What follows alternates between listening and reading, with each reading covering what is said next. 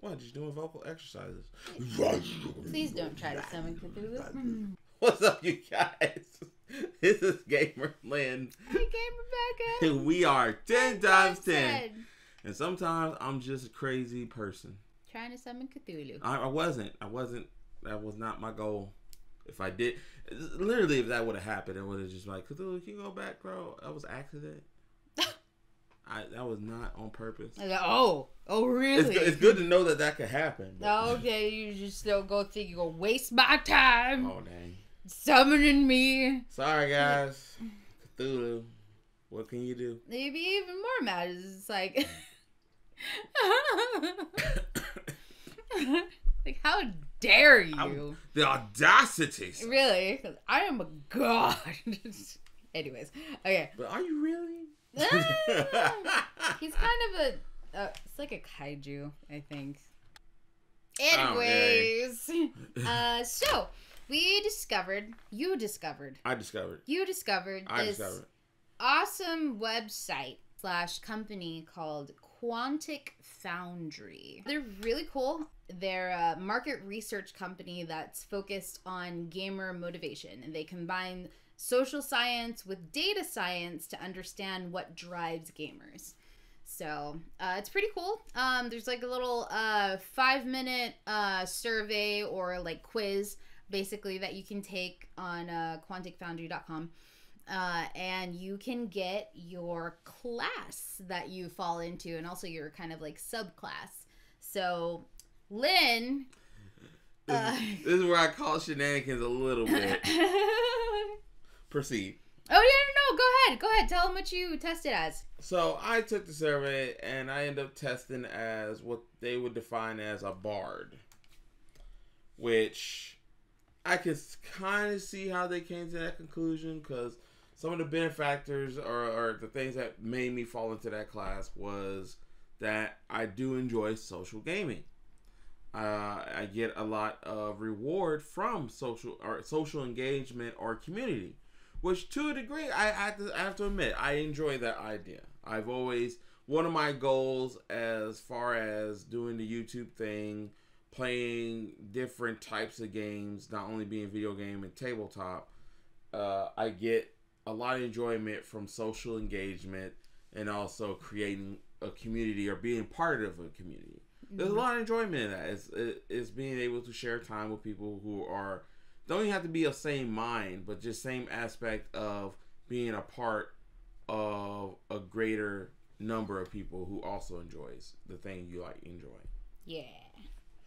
So they got me there, but there was some aspects of it too where it was like, I don't know, I will probably lean more this way than this way. But again, if you're a bard as well, or if you've taken this test before, or if you end up taking the test and you find yourself falling into the bard category, I would definitely love to know your opinions in the comment section or just contacting us, because I really feel like I do fit that niche to a certain extent, but I wouldn't classify myself as a bard. But then again, though, when I think hard on it, I don't know what other category I could fall into.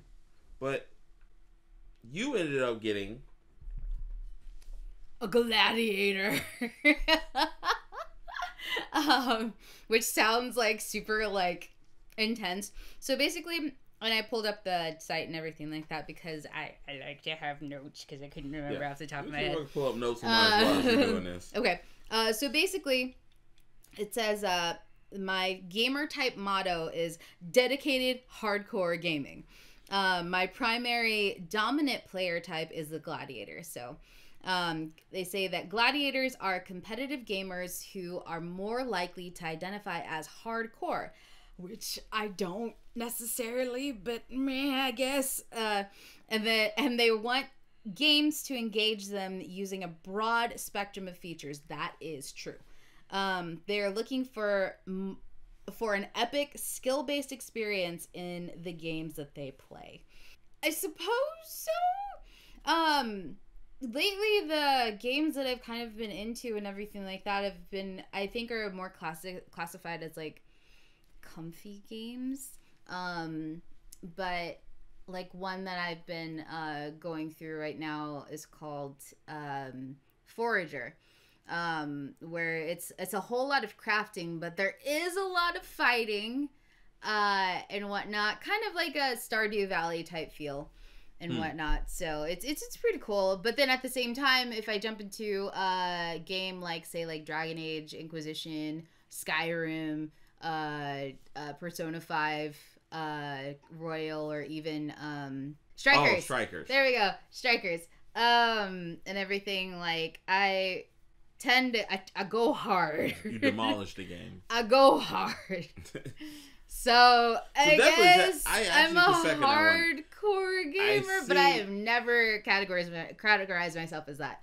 So I can, because I've seen you do it. I've literally seen you. Yeah, you pick up those games and you devour the game, and it almost seems like it doesn't matter how much time it's going to take. Even though in the end, I really feel like, especially compared to my speed on a game, you do it a lot quicker than I can to demolish a game or finish a game. Or even I think the only thing that keeps you from being or fitting that niche of gladiator would be the fact that I think once you become happy with your completion in the game, then you're done. Yeah. Even though, granted, I've seen it where you have completed a game just to go back and re-complete the game, aka Inquisition. Well, I mean, that's because like the relationship aspect of it and everything, and trying to like. Which that's what I mean. It's like you completed the game, and almost to the point where it's like you gotten. I felt like you got the ending you were satisfied with, and I think going forward with the series, that's just going to be your mindset with what the game. But you still went back and played it again. Yeah, like 4 times. Yeah, and I feel like it's almost like and you still end up trying to lean back to that first one. I do. I think I remember one time. Oh my like, gosh. are you up here talking to Soul again? Stop talking to him. I know. Stop Solus. That's it. Talk to somebody else. Egghead. Betrayer. Broke my heart. Oh my gosh. Yeah. So yeah, I can agree with that profile to a certain extent, and I think I have the same disagreement for you as I do with myself with the profile thing. I think it's really hard to put gamers into a particular niche. Yeah, it's like horoscope. Because it's like horoscoping, but at the same time too, though, I think it really does nail aspects of how you, if you took away everything as far as past experience or what your own personal ego of an experience, if you got right down to the gameplay, it does nail that for you as far as you do play games to a certain completion, whether it be your own completion or you went as far as the game will allow you to go. You do that. The only game that I have platinumed thus far in my entire gaming career has been Ratchet and Clank Rift Apart, and I am so happy that I did. Yeah. Because that one, I think, really, if there was more content available to you in that game, you would be continuing to play it, which I think it will eventually get probably some DLC to it. Technically, in my second playthrough and everything, I actually kind of want to go back and play and everything like that. There are some, like, new things that I can just kind of, like, explore and, like, you know, like, do things and whatnot, but...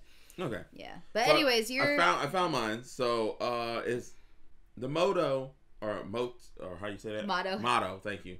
Moto. My motto, my mojo, baby. Lord. All right. My motto for the Bard is playing a part in the grand story.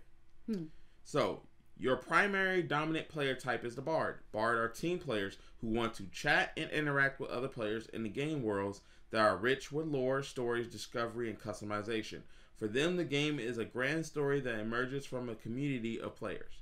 So, the aspect of the whole grand story that emerges with a community of gamers, I do agree with that. Because, again, that's one of my favorite things about tabletop role-playing games is that I am playing a part in a story, or I'm helping tell a part of a story with other players' interactions as well. So, I very much do enjoy that aspect. But the parts where I could disagree with it is, for me personally, is a player who wants to chat and interact with other players in game worlds that are rich. Okay, should be some asterisks to this section, because I do enjoy that. again, I do enjoy being able to play tabletop role-playing games with other players. And, of course, you're going to chat, and there's going to be side banner and stuff like that that goes along with it. The only problem I have with that is that I think I am not the most sociable person. Like if you were to meet me in person in real life, one, I really feel like what happens sometimes, too, is that I'm not easy to approach sometimes. No. Like, people don't just run up to me and immediately want to strike up conversation. No, that's me.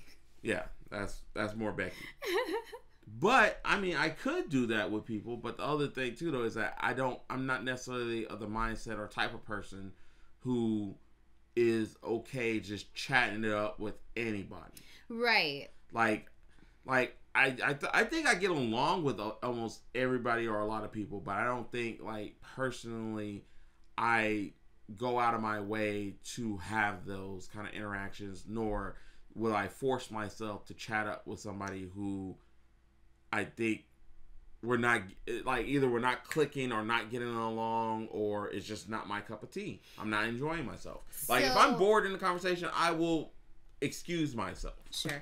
Yeah, so taking away, like, the random person aspect, I think that it does apply to you. So it has to be a solid group of friends. Because you and Matt and Alex, like, regale me with, you know, like, stories of how you guys used to play WoW together. Yeah. And everything. And you guys were, like, pretty intense on that and everything like that. And you enjoyed that. Yeah. And also, too, when we were playing Final Fantasy 14 with everybody, like, for a time, like, we were all deep into that and everything like that. And, like, we all had a lot of fun. But it has to be either you have to click, or you have to no longer be a stranger to me. Because that's the whole thing. It's like, how does anybody become friends if not, you know, starting with them being strangers? It's like, yeah, you're right.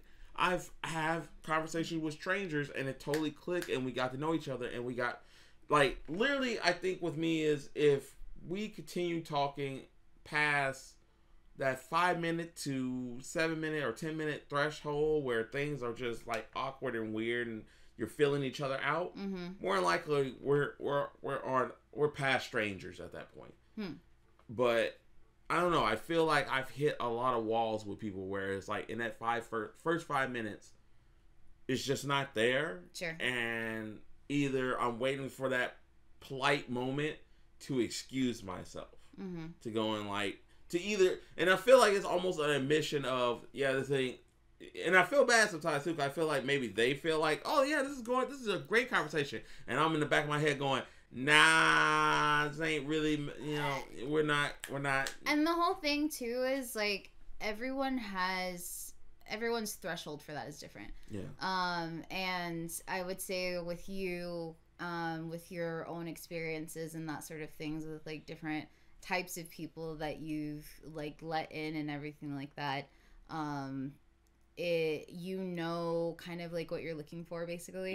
You know, kind of like, it sounds so bad. It almost sounds like you're going out and like dating. Are you dating these people? No. But at the same time, it's like you at a certain point, like, you just kind of know what you want. You know what I mean? Yeah. Like, this is why I don't fault anyone that is a picky eater, because it's like, you know what you want. You know what you don't like. You know. Which, when it comes to stuff like that, it's like, I mean, like, all right, I'm already going to make some of y'all mad with this one. Because I am not the pineapple on my pizza kind of person. And I guess this is a great example to show how I work socially as well. Lol. I do not like pineapples on my pizza. If you like it, cool. It's still going to gross me out. And it's not going to change. I don't care what degree you cook it at. I don't care how many spices or how you prepare it. I'm still not going to like it. Even if you catch me to where you disguise it as a pepper or something like that or whatever, and I bite into it and I'm going like, that ain't that bad. It's like, oh yeah, Lynn, that's pineapple. I'm going to immediately go in the back of my head going, no, how dare you?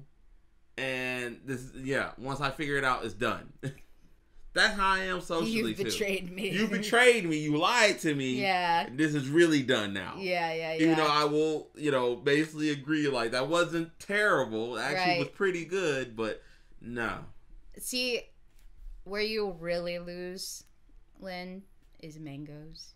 Yeah, I hate mangoes too. Yeah, that's where you'll I really like pineapple. lose I him. like pineapple. I just don't think it goes on the pizza. But I really dislike mangoes. Yes. And that's bad too, because actually when I was younger, I used to like mangoes. We change. Yeah, I don't know. Something changed. We change. Taste buds change. Perspectives change, So, etc. So, anyways. I think it nailed me. I think it nailed me to a certain T, because I really think, actually, if I was truly honest with myself, I am a bard because I get the most reward from playing games and being able to chat and be social. Yes. It's just when it doesn't click that, you know, I'm not the type of person that's going to force it to click. Yeah. I'm not the type of person that gets enjoyment. Yeah, you're just like, or I'm going to lie that done. I'm happy or enjoying it and stuff right. like that. Yeah. I'm not that person. He will excuse himself, I will excuse drop myself, it, stop playing, whatever. Stop playing, be done. That is true. Hopefully that's the nice part of it, because I've been in some situations where it did not end well. Yeah. And I'd rather not go there. I mean, that's part of life. And that's life. Yeah, it's part of life. And that's the whole thing. It's like, it's really important to be honest with yourself. Yeah. It's really important. If you're not that type of person, don't try to force yourself to be. Be open-minded to the experience, because you might surprise yourself. Sure. But don't go in just lying left and right to yourself, because you're not going to really enjoy yourself. And in the end, people around you are not going to enjoy themselves either. Yeah. And it's like, trust that you know what you don't like. Yeah. So. But definitely, I dug this survey. It was fun. And there's a bunch of other gamer types that obviously, like, we didn't fall under, like the acrobat, the gardener, the slayer, the skirmisher, ninja, bounty hunter, architect. Jeez. Yeah, and I think that's it. And then we were the Bard and the Gladiator. So if you are interested in taking this lovely survey, go to Quantic Foundry. Quantic QUANTIC Foundry FOUNDRY.com. Huh. We'll put it somewhere in here. This is not sponsored. Not sponsored. we just thought it was fun. Really cool. Yes. Also, too, they have other surveys as well, as far as capturing what type of board gamer are you. Yeah. And also, too, they give you very good insight and detail onto all the different questions that you answered. What was it pertaining to, as far as measuring out, like, different things? Like, you know, okay, do you like action games when you play? Do you like the sociability in the video game? Do you like to be just a master of a game? Do you like to immerse yourself, or the creativity that goes in the game? And then also too, are you an achievement hunter? Yep. And they show you your percentile on how, based off of how you answered, and go into detail what this represents. We wanted to, for the last thing for us to talk about, we wanted to talk about E3 versus everyone sad face. Okay, not necessarily sad, because again, it's been several weeks since E3 has happened. And again, last year E3 didn't happen because of the pandemic. Of course. And basically everybody in the industry had to pivot a bit. One, because again, you didn't have an E3 and some of the shows that highlight showing off video games. Some were still able to perform or do it, but even then it was later in the year in which everybody was starting to figure out, well, we can still do a showcase that doesn't pertain to us having to meet in the side of a building and stuff like that. Right. But granted, though, this was the problem too, because it then left and started the debate. Even though I think it kind of started a little bit before that too, with Nintendo Switch. Oh yeah, their Nintendo Direct type thing. Yeah, the Nintendo Direct thing, because they were, I think, the first representative of, hey, you don't have to come into a stuffy building to show off what's new or what games you got coming up. Sure. And everybody from there started to pivot, including Sony and different other people in the industry. PlayStation Access thingy. So E3 also pivoted and said, hey, we're going to do a digital showcase instead of being in person. And we're going to allow, you know, basically it was almost like an invitation, like, you know, who wants to come to the show? Who wants to show off? Sure. Xbox was the big, you know, hands up, like, definitely we're signing on. Let's go. Let's do this. And then I think, I almost want to say a couple of other companies simultaneously probably did the same thing with Xbox. And then as the show was starting to grow with more and more people wanting to participate, other people jumped on as well. So, E3 went off without a hitch. It actually kind of did have a couple of hitches because it was very weird in a way. Because technically it didn't say that it was a part of E3, but it was on the same weekend as E3. Oh, the Summer of Gaming with Jeff Knightley. Yeah. That was more of like an Amazon put together Amazon thing. Put together kind of thing, but it didn't, you know, I feel like it was still felt like it was an association with E3. With E3, but without being enough difference to maybe be separate. So I don't know. I don't know how that worked. I just know I missed the world premiere guy, but E3 said that he was okay, so I believe him. Well, even into that wasn't like the place where he's usually associated with as well. I know. It's just like, I felt the same way too. Like I know there's no world premiere voice. What do I do? But I'm like filling it in my head. I felt world like if it happened, even though I think I did the same thing a couple of times too. Yeah. Just because Jeff Keighley's voice and everything is associated with that as well.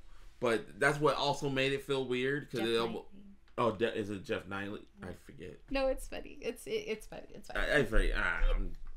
Anyways, my point is that it felt weird because I associate him with the Video Game Awards. Yes. And this wasn't the Video Game Awards. No, it was not. Yeah, it was still entertaining and very cool and almost of the same niche. Sure. Which, again, I think was very good because it played to his strength. Yeah. I felt it was bad because now it's like, okay, is this something? Yeah, was it something different from E3? Mm-hmm. Is this now associated with the Video Game Awards? Are you a traitor now? No, I don't know. It's like, this is this is what I have to expect from the Video Game Awards now. It's like Amazon's going to tie themselves to it as well, or. Well, I mean, they're Amazon and Netflix, like up here trying to jump into the gaming pool. So, Which makes sense. Yeah. I mean,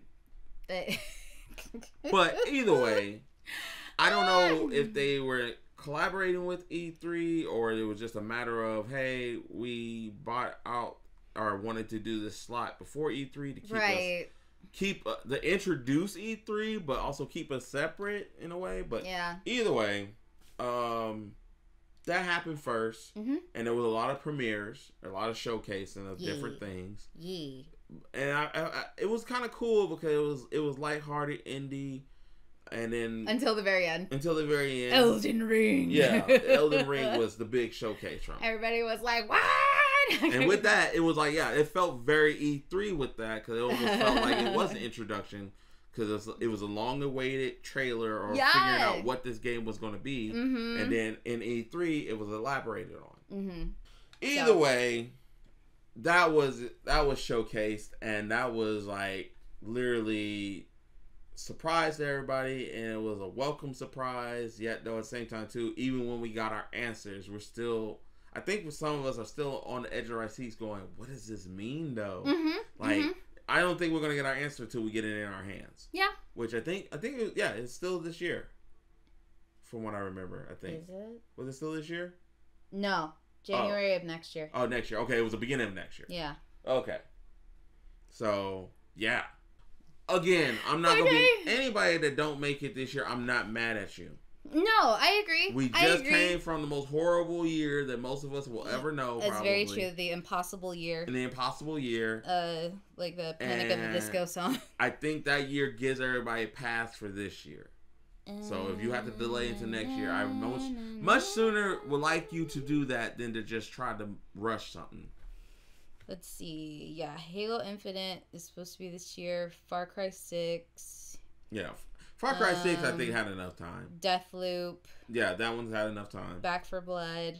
That one, if it delays, I'll be fine with. Even though, really, actually, no, I really would like, if you need the time, guys, take it. Seriously. Back 4 Blood. Because I'm really hyped for that game. Okay. Hitman 3, did that one come out already? It already came out. Okay. Horizon Forbidden West. Ain't my cup of tea, but I can see that one. Yeah, if you needed, I don't think they needed a delay. I think they had enough time to work on that one. Psychonauts 2.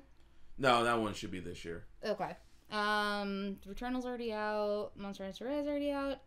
We still have to play It Takes Two. Yeah, we still have to play Takes Two. Kenna.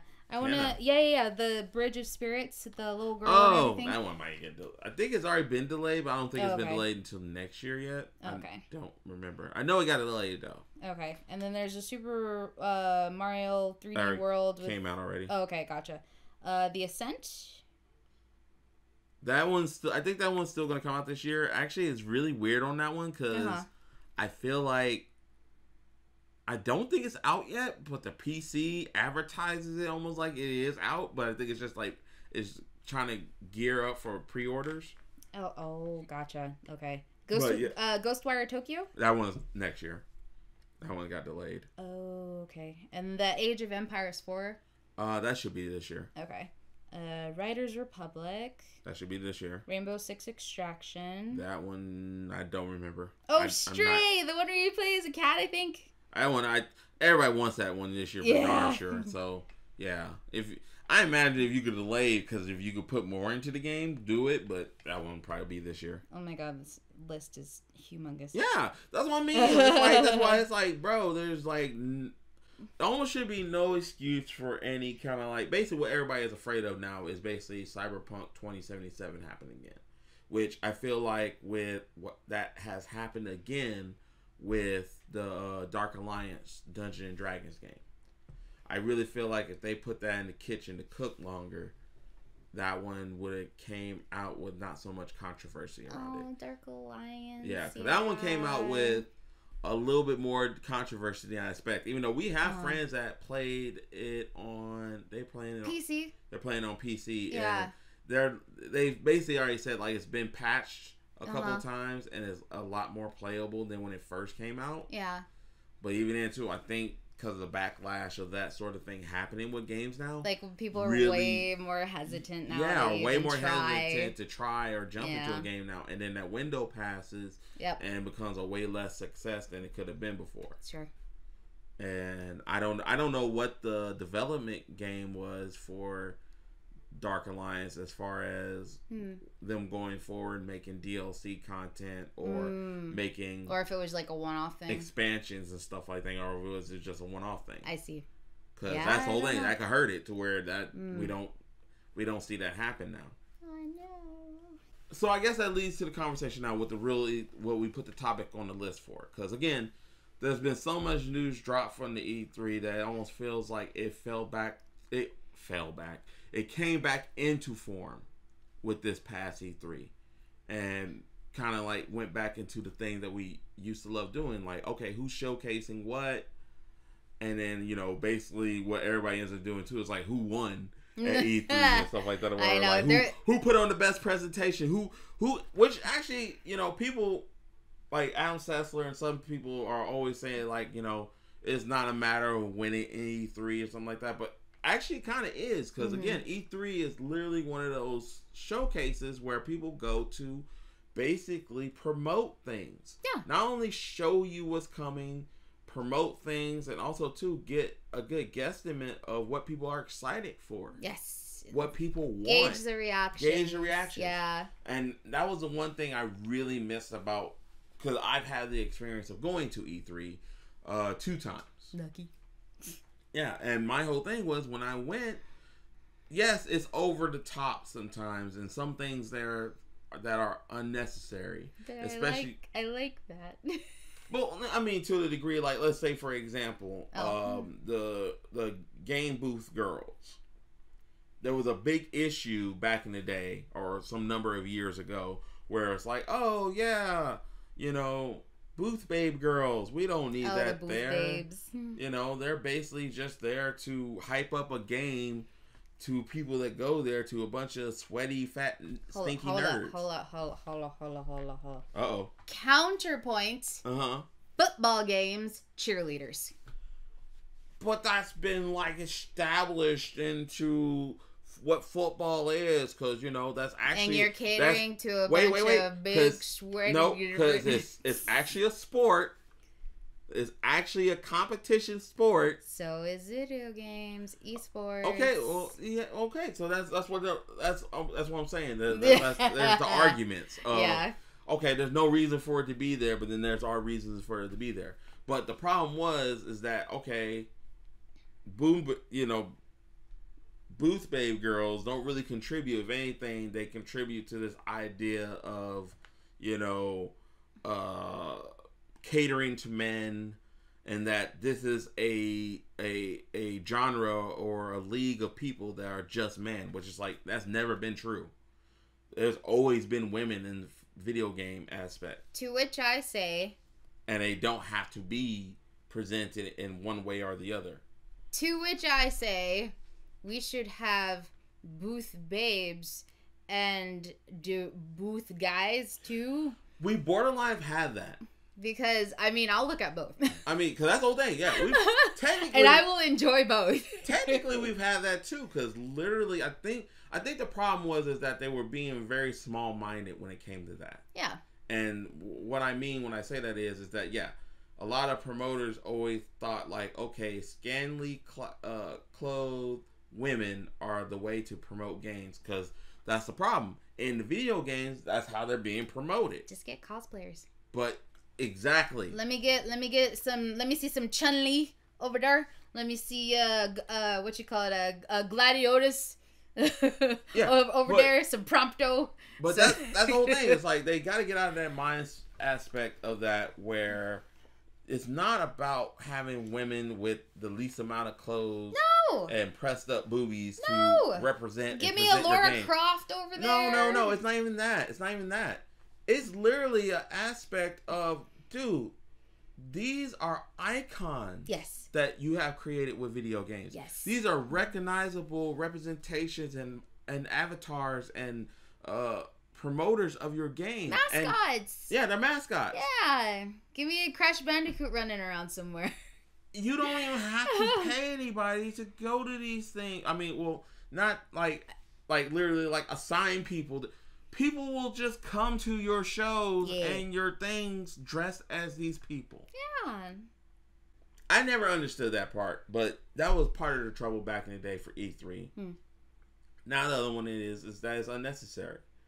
E3 in the age of online content, streams and things like that, going to a building just to promote things is very unnecessary when you can just make a short half-hour video, which is what these companies are now starting to do. Yeah. But my problem is like, this is more cost-effective. Yeah, we don't have to pay for plane tickets and hotels and food and and a booth. I get it. It costs a lot of money, but I think they lost that aspect because everybody went in thinking we had to do this grandiose show. Sure. We had to make these crazy...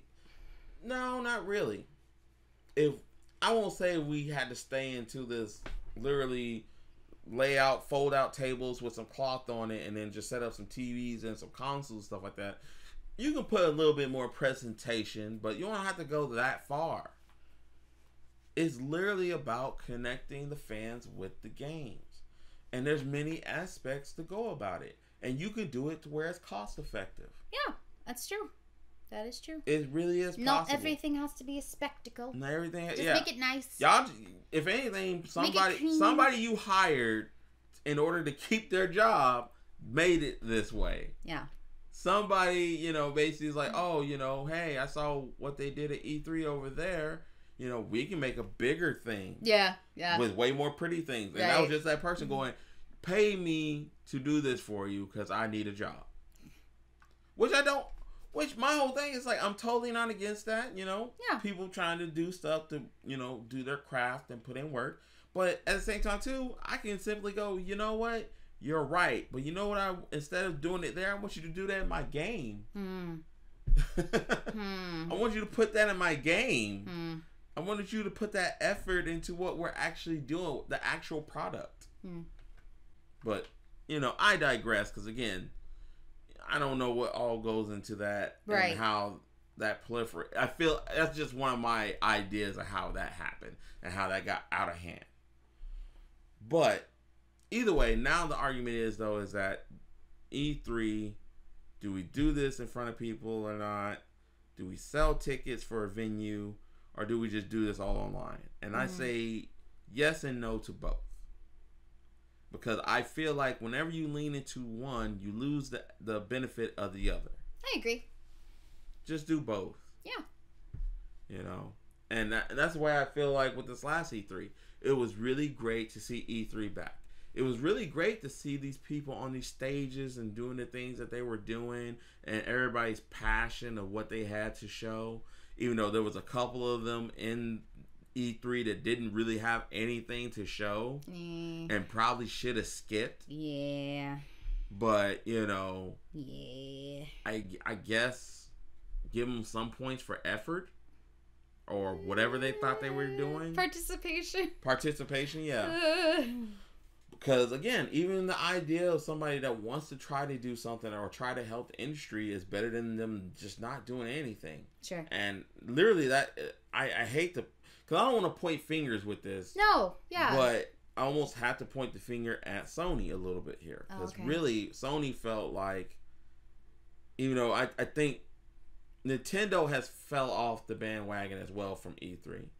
But at least they did have a showcase that was closely tied to it. Where Sony really, I mean, other than the developers and certain teams, really didn't feel like they tried to participate in any kind of way. And it almost feels like, dude, in this industry that has given you so much, you have to at least show up in some type of shape or form. Way more than they did in this past E3. Sure. They really, I get it. You have this internet thing that you do, and to a certain extent, it works well for you or well enough. But I really feel like as an icon in the industry, you still have to always push yourself to do more and be there. Especially, that's the whole thing for me for E3. E3 always equated to community. Right. Which we just got done discussing about. Was E3 was a chance for people to come together to geek out over what they were fans of and to see the latest and newest thing. And then when I actually went to E3, I learned there was a lot more to it as well too. I learned there's a business aspect to E3. I learned that there's a, job opportunity aspect to E3. There's literally a money and income drive for a lot of businesses around where E3 would take place. Hotels depended on that event. Yeah. There's vendors. There's there's an economy that builds around. We help boost the economy. Yeah. So it's like, just like when we lost WonderCon out in San Francisco, they moved away. There was a loss there that was felt. There was a void that did not get filled when that happened. So it's like, it's not just it's literally, the picture goes way further than what certain people paint it as. Because you hear it all the time, or you read it all the time on these forums and stuff like that, where it's like, E3 is very unnecessary, do away with it. And it's like, no, E3 was very important. Yeah. Maybe not to everybody. Sure. But there's a community, there's an economy that depends on E3 or things like E3 to happen. Sure. That's almost like, I feel like with E3, or people saying do away with E3, is like them saying do away with Dragon Con. Do away with Comic Con. Because that's what's going to end up happening. And I don't think a lot of people understand that aspect of it. It's like, if you get rid of one, the other things that are like it or similar to it are in jeopardy too. Sure. Now I'm gonna get off my soapbox. Well, I think that's it. So yeah, this concludes our part 2 of episode 4. Thanks for sticking around, guys, and like, subscribe, share, all that good stuff. Let us know down in the comments what you thought of any sort of topic that may have been very interesting to you. Yeah, until next time, I'm Gamer Becka. I'm Gamer Lynn. And we want you to keep it 100. Bye.